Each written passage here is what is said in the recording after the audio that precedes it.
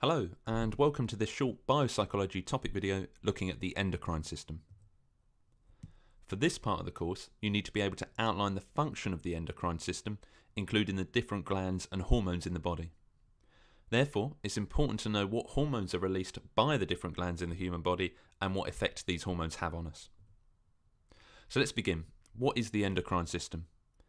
The endocrine system is a network of glands across the body that secrete chemical messages called hormones. As you can see from the diagram on screen now, the endocrine system is made up of many glands, including the pituitary gland, the pineal gland, thyroid gland, and so on. Now, while you do not need to know all of these glands, it is important that you know a small selection, including what hormone they release and what effect this has. I recommend that you understand the role of the hypothalamus, the pituitary gland, the adrenal glands, as well as the ovaries and the testicles. In other words, if you're going to miss out the thyroid gland and the pineal gland. Now, unlike the nervous system, the endocrine system uses blood vessels to transport hormones around the body to a specific target cell, and different hormones have different effects. The word hormone actually comes from the Greek word hormeo, which just means excite, as hormones excite or stimulate part of the human body.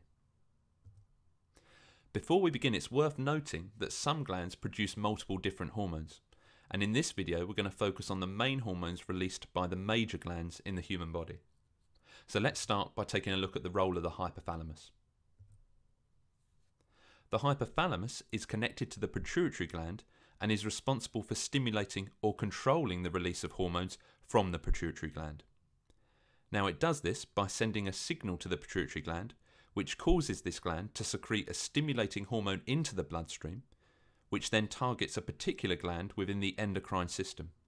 Now, don't worry if you're confused here, because we're going to look at the pituitary gland in more detail in a moment. Therefore, what you could say is that the hypothalamus is really the control system that regulates the entire endocrine system. Now let's look more closely at the pituitary gland.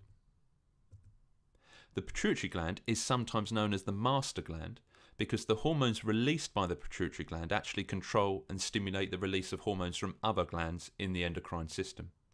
Now, to give you an example, the pituitary gland may send a signal to the adrenal glands to stimulate the release of adrenaline.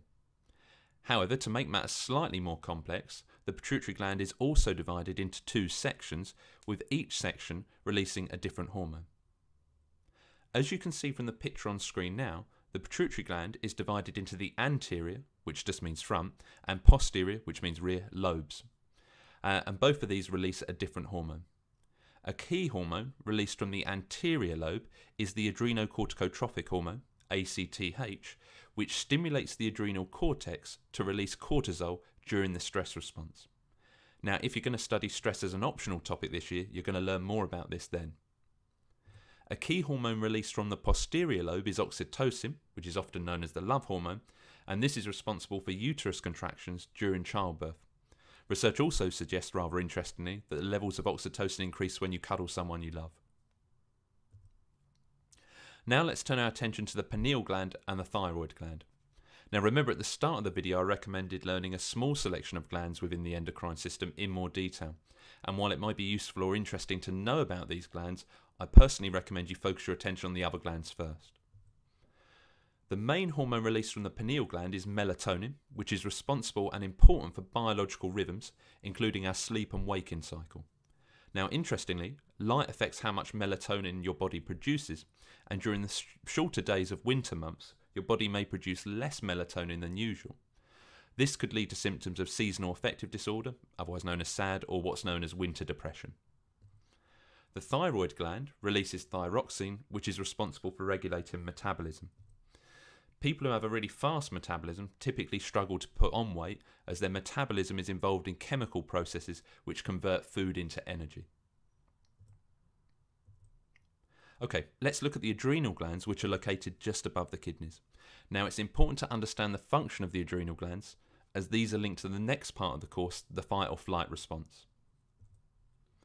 The adrenal gland is divided into two parts. You have the adrenal medulla, which is on the inside of the gland, and the adrenal cortex, which is the outer layer of the gland. The adrenal medulla is responsible for releasing adrenaline and noradrenaline, which plays a key role in preparing the body for fight or flight, for example by increasing our heart rate, dilating our pupils and so on.